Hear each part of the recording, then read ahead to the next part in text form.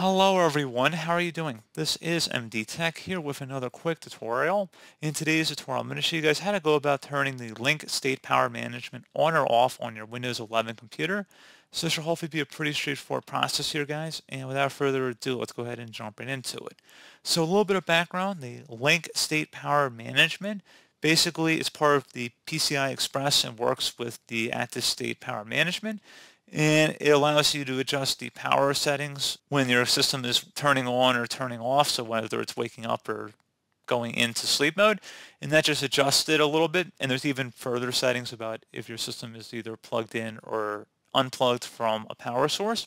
So pretty straightforward process, and we're going to go ahead and jump straight into it. Start off by opening up the search menu and search for Control Panel. Best result should come back with Control Panel, so go ahead and open that up.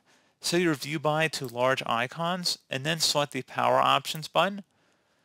You want to select where it says change plan settings for whichever plan is currently activated, and then select where it says change advanced power settings.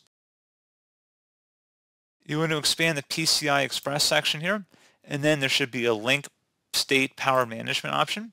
So as you can see, it says specifies the active state power management policy to use for capable links when the link is idle. Click the little plus sign to expand it.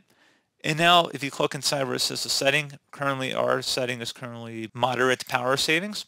Click inside the drop down. So you have three options here.